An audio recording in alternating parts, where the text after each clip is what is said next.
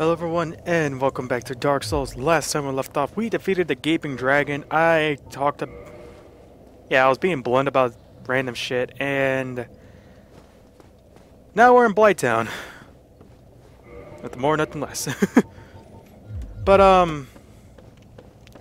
as I mentioned in the last video, this town is a straight up mess, but not like, look-wise it is a mess. But it's also a mess frame rate wise, because it has horrible frame rate for some reason. I don't know why, and I don't know why they never fixed it. Like, I don't know why they couldn't patch it with an update like the frame rate issue, because the frame rate here is really bad. Like, you'll notice it pretty soon. And hold on.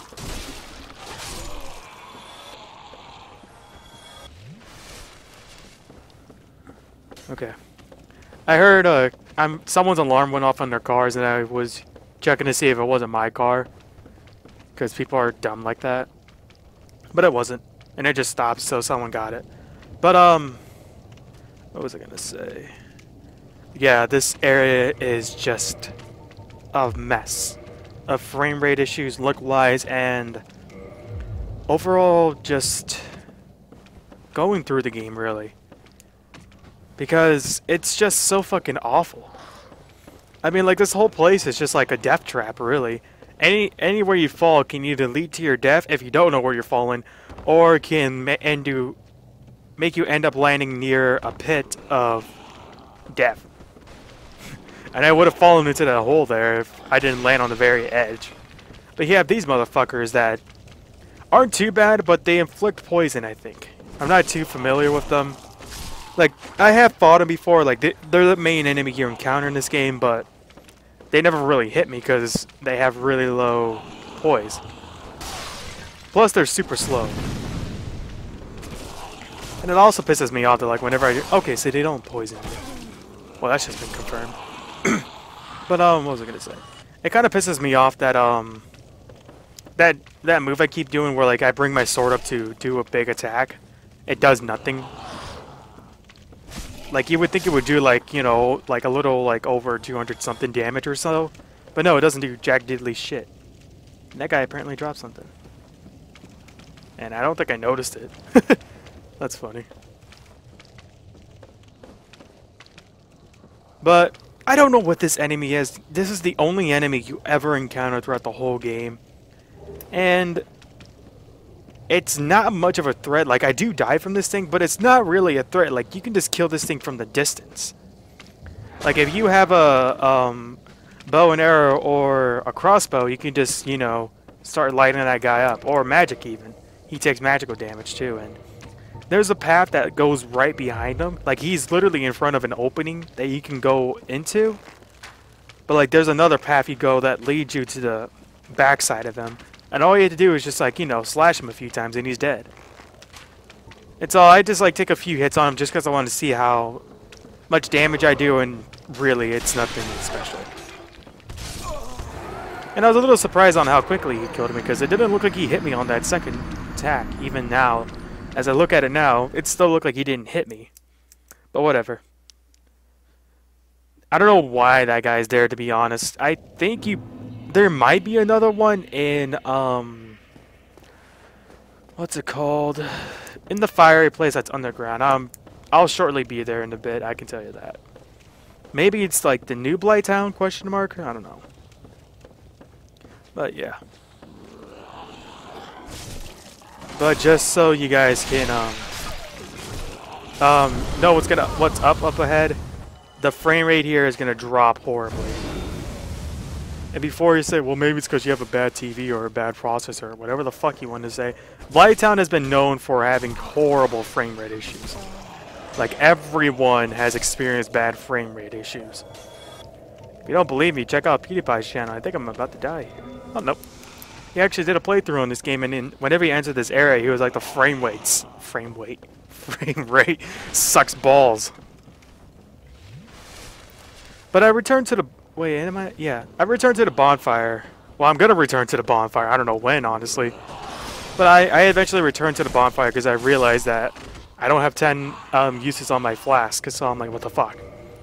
So I break up a Twin Humanity and yeah, break those up. Get attacked by that son of a bitch.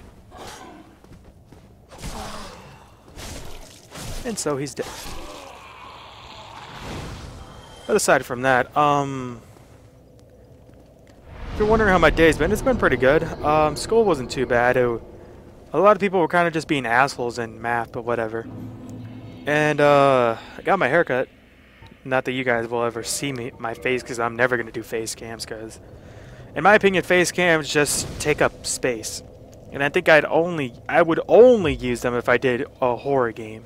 Like if I did horror Let's Plays, like horror game Let's Plays, where there's just jump scares and anything you guys want to see my reaction, then yeah, I'd do it, but...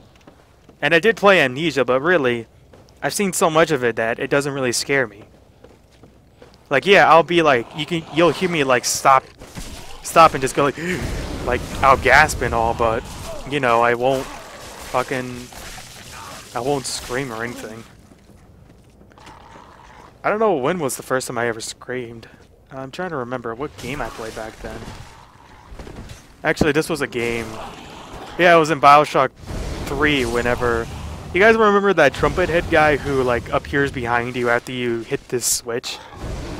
I don't know why, but it scared the absolute living shit out of me. Oh, and if you're wondering why my poison thing, my toxic poison is going up, there's a motherfucker somewhere in the distance who I can't see, but I can see his attacks, who is just shooting poisonous darts at me that is non-stop. I mean, they are the most annoying fuckers in the game, because all you need to do is just stay in the distance, where you can't see them. You had to, like, figure out how to get over to them, and they just fucking light you up with poison. And their darts fill your poison meter pretty quickly. And the fact that they don't, like, there's not much of a short period whenever they fire, it's bullshit.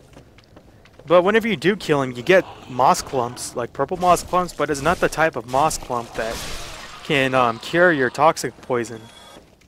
It's the only one that can fix just regular poison.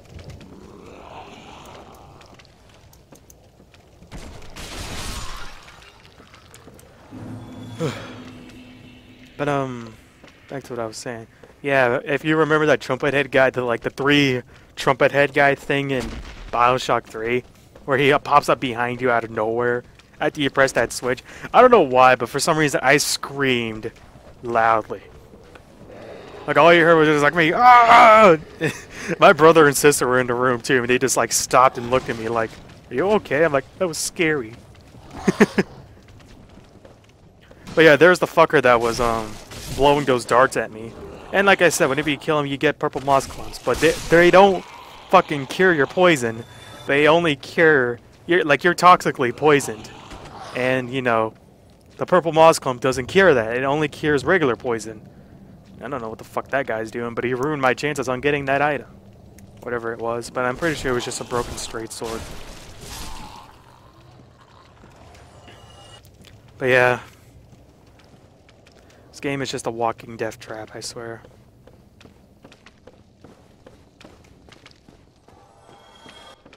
And I apparently killed something, but I'm not sure what. I'm assuming it's that big fat guy I saw earlier, because those things do offer quite a bit of souls. And I have enough to at least level up a few times.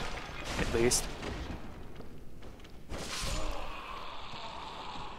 But I don't know what those things are. I know they're like a form of hollow.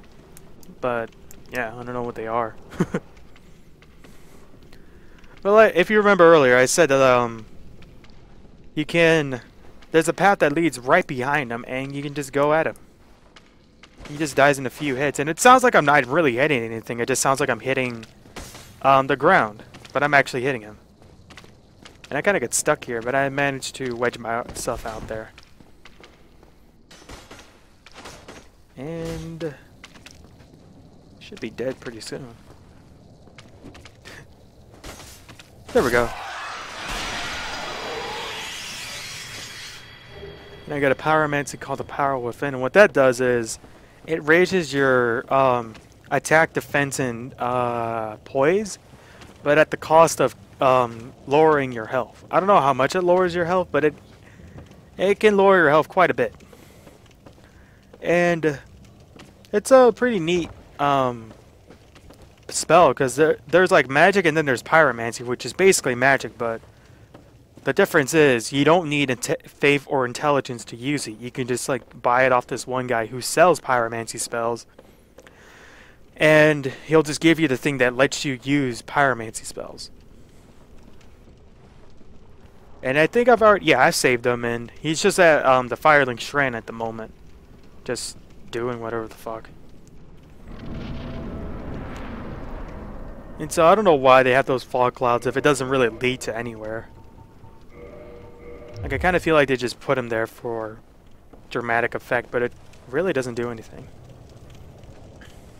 And once again, I'm getting poisoned. And I'm poisoned.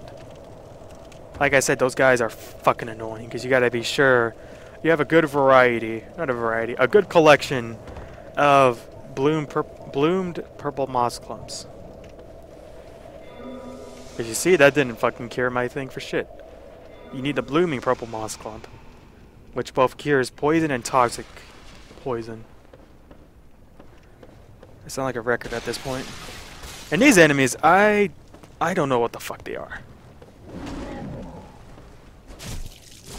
They are not hard to kill at all. They do somewhat damage, but they are really slow.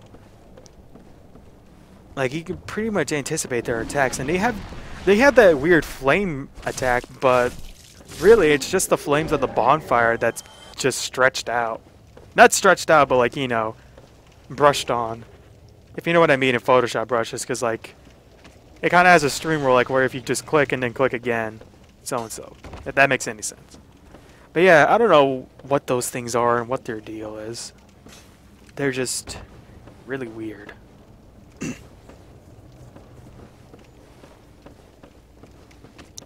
But I see an item over there that I want, and there's one of the fuckers that tried to fucking poison me. What do I get out of this? Oh, Wanderer Clothes. Yeah. And a falchion. Nice.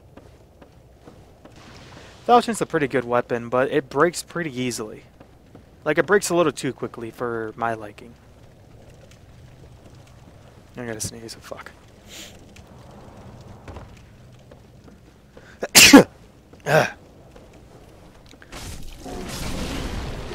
If you're wondering what those bugs are, those bugs inflict blood loss, and I actually thought I was gonna die there.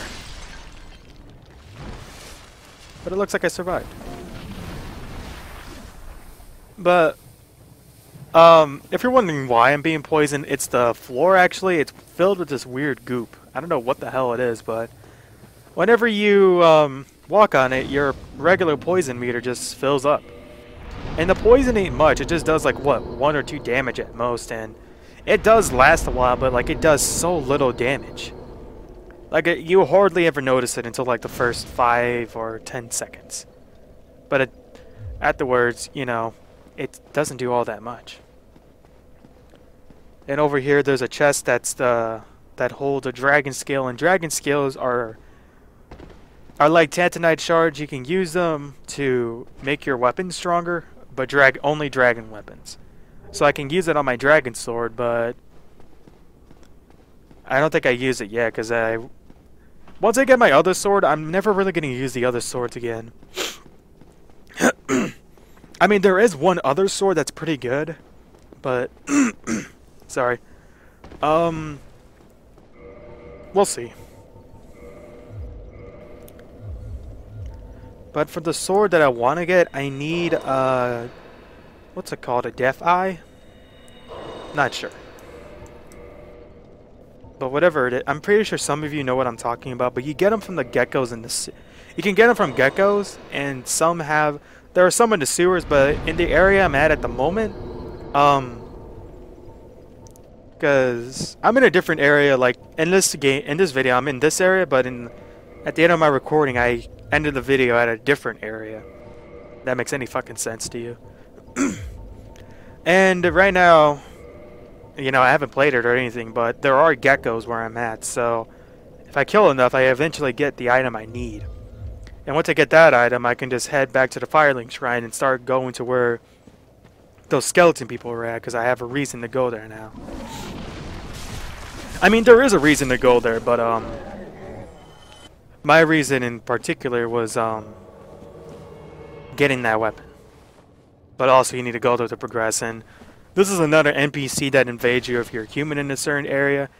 And this one's not all that tough. Just because you can just stagger her the whole battle, because she has low poise. Like, she has no poise whatsoever. Like, if you're not wearing any sturdy armor, you're not going to have any poise for anything. So you can just wail away at people. And some people can dodge. If you can dodge, you can roll out of attacks, but yeah.